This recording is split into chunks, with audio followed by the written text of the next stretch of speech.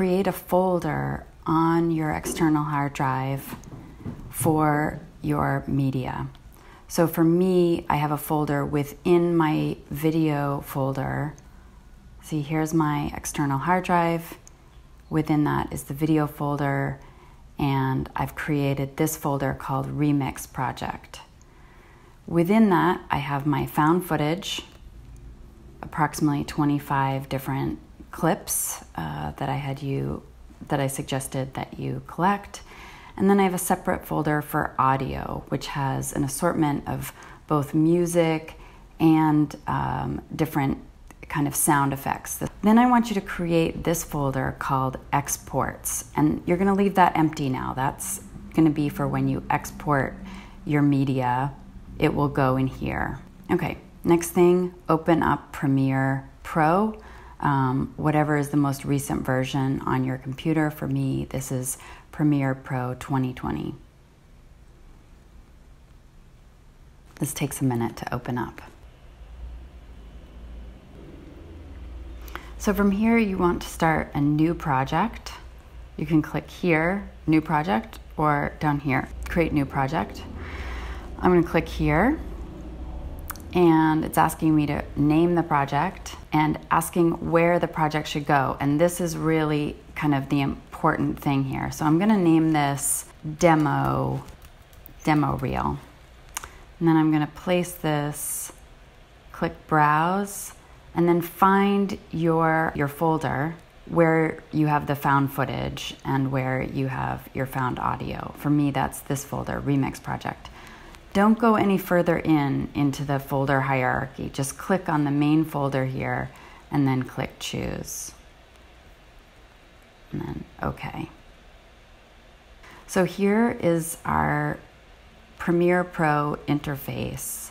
And as you can see, it's completely blank right now. But something I want to draw your attention to is that the default opens within this editing tab. Editing being one of the top sort of workspaces that Premiere creates. This is where you want to start. It's a good place to start. So let's go into here, which is our media window. This is the first thing we need to do is to import some media. So I'm going to double click here, and it's going to ask me what I want to import. And you can also see that up here in the window that's just opened, my demo reel project has saved to this folder. So that is really good so far. I want to import both of these two folders. So I'm going to hold down Shift, click on both of them, and import. And it'll take a minute. You can do that one at a time, but it's more efficient if you already have all your files together to import them all at once like this. First, let's check and see that their files are here. If we click on this down arrow, we can see all of those video files are in there, and it included some extra bins within the main folder that I had created. And so let's close that found footage up and check out our audio. That all looks good. Different types of files create different kinds of icons over here, MP4 versus WAV. The MP4 is actually a video file that I want to use just for the audio, but I'm going to have to separate those, which I'll show you how to do. So the next thing is click into this box because you want your sequence file to stay in this file hierarchy. You don't want it to be within your found footage or within your audio. So click back out to this main space here. Go up to File, New Sequence, and then a kind of dizzying array of options appears here. Your sequence could be in any one of these types. And just to give you a sense of what this all means for the different presets is you're telling Premiere Pro what size you want your sequence to be. In this case, this is 1920 pixels by 1080 pixels, which is a pretty standard HD file type. It's a aspect ratio of 16:9, that's what your standard screen is on your laptop and a standard widescreen TV. Or I shouldn't even say widescreen, like normal TV, flat screen TV is a 16:9. So that is something we want. Well, let's say a lot of these are really specialized. So the one that I think it's best for us to use is within this folder. It says digital SLR. Many of you are going to be shooting, once we start shooting for this class, are going to be shooting with a digital single lens reflex. So let's open this up. We're using found footage for this. So in this case, I want to use this size, the 720, which is also HD, but it's a smaller HD. And so most of the things that you're pulling off the internet is this size, which is, I'm going to open this up.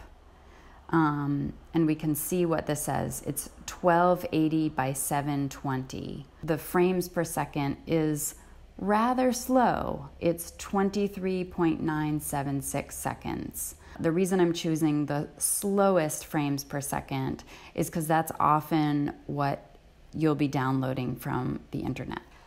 If you go in and look at the different footage that you've downloaded, under here you'll see the frame rate. In this case is 23.98. That's pretty similar to what we set the sequence settings for, which was 23.976. In fact, this is probably just a rounding up. Then we have some frame rates that are 24 exactly, some that are 25, some that are 29, some that are 30 here, essentially, 29.9. Click on that, and you will see that this frame of the workspace has now populated. This is your timeline. Some of you are going to be very familiar with this from Foundations, and so this will be just review. But for anybody who's new to it, I just want to orient you a little bit.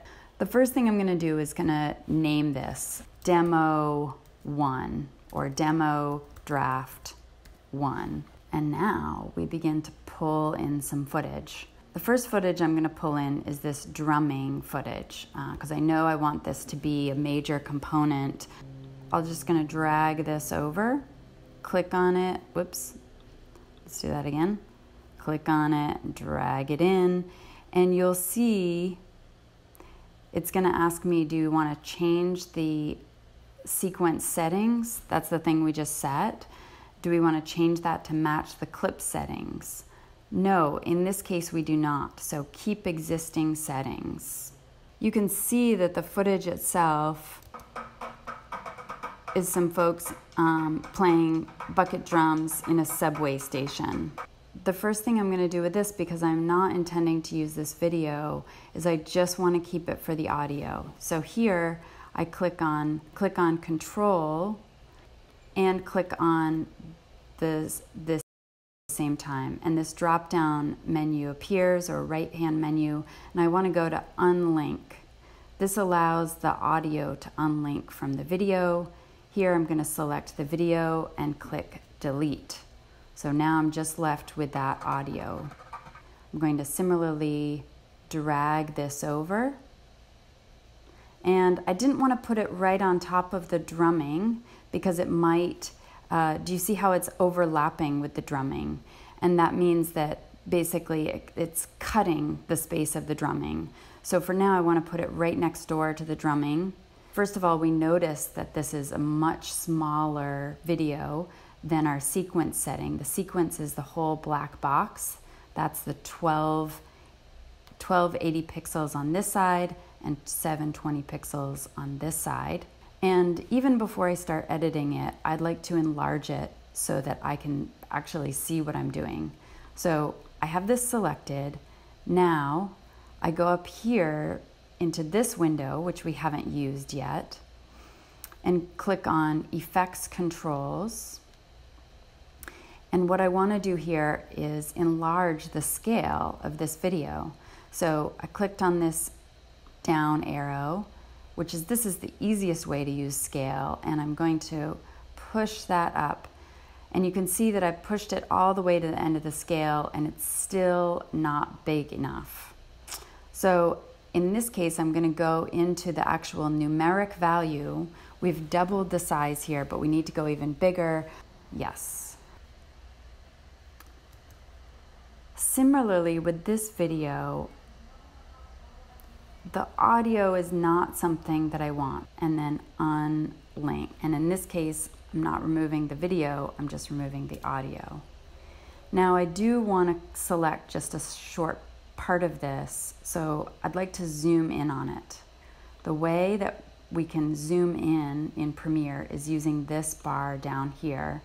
And if you close the bar, sort of taking one of these two ends and pushing it together, it enlarges your timeline. Yay. I'm going to go over here and make my first cut, grab the razor tool, or you can just click C. And I'm going to make my first cut here and remove that font, the text that was the overlay there, and keep zooming along my timeline. Razor tool again, and delete that. Return to my previous view and maybe put the fox over some of the drumming for here for right now. Then I'm just going to continue doing this with other footage that I'm interested in. Salad tossing, for example, we notice in this case, I wanted to show you this. The other thing I wanted to show you in here is the size of our different footage. This is the size that we went for our actual sequence, 1280 by 720. And you can see up here that this woman is perfectly framed, and we did not have to scale this particular at all. We have a couple more that are 1280 by 720. Each of these stands for the amount of pixels in terms of length versus height. Length always comes first. You can see that I can move these different windows around. I can also make the viewing space larger up here by pulling this whole thing down. And then you can actually use your selection tool to highlight this empty space, delete that, and it brings these two clips together. So that's a little shortcut for getting rid of some additional space. Now these audio and video clips are still linked. So when I grab this video, the audio comes with it, and that's good. I want those to stay synced at this point. Now, let's say you have a finished draft of your video. In my case, edited from both sides. So maybe the first thing I'm going to do is delete this space so that my entire video goes back to the 0 point on the timeline. So I'm going to select that area and delete. And then you can see that the running time for my video is 55 seconds and 18 frames. Your videos are going to be longer than this, of course. I noticed that I have a bunch of yellow up here, and you might have yellow or red, and what that means is you need to render this video before you export it for optimal quality. My selection tool is over here at the end point. I'm going to click O for out and bring it over here and select I for in. So what I'm doing is telling my Premiere Pro project that I want to render from here to here, which is where all my yellow is.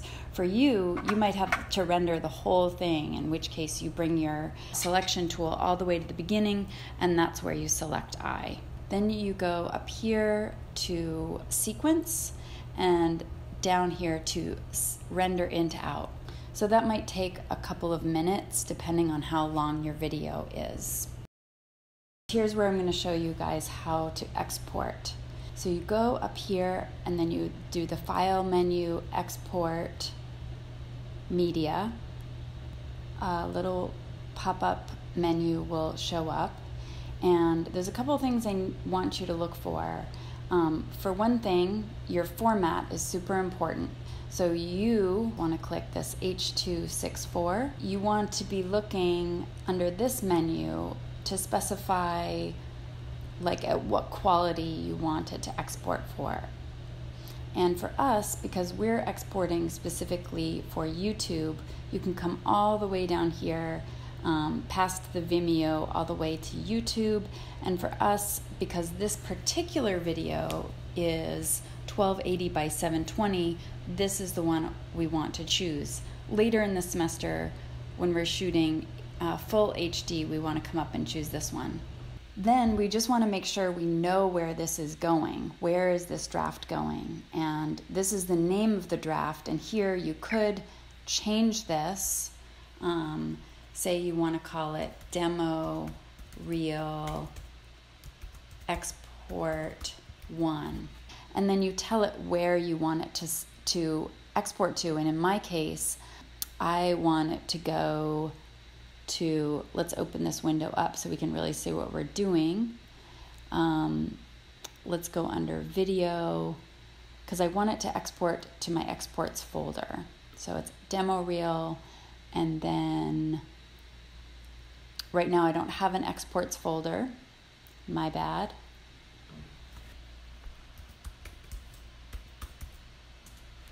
You should create one if you don't have one already.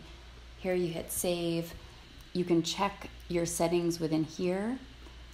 Here you notice it does say 1280 by 720. That's good. And it will also tell you where it's saving to: video, demo reel, exports, and then the name of the file. Now down here, instead of hitting Q, which is what is highlighted for you, I want you to click export, because that immediately sends it to export right at this time. If you hit Q, it's going to wait until you at some later point tell it to export. And this should take a few minutes.